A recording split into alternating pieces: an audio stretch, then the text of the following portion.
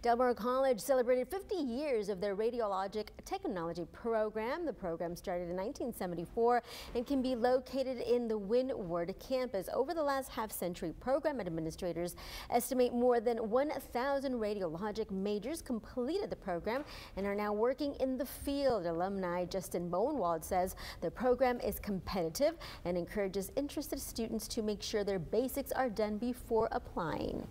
It's a very competitive program to come into, and you could do it within 1 year, so it'd be 3 years total. But me, since it was so competitive, if you make 1, 2 Bs, you might not even get into the program.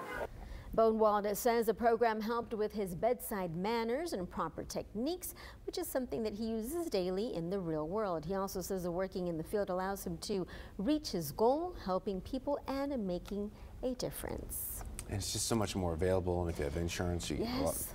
a lot more gets covered, and so you can know what's going on in your body. Very vital.